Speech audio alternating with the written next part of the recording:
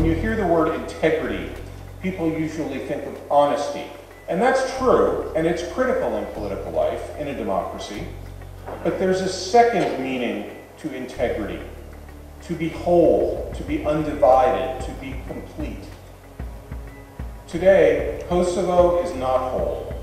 It is, in fact, divided because 50% of its population is consistently held back, politically, economically, because when women are at the table, when women are part of the decision-making process, the results are positive for the whole country. Women in Kosovo are doing great things. More women every year are enrolling in universities.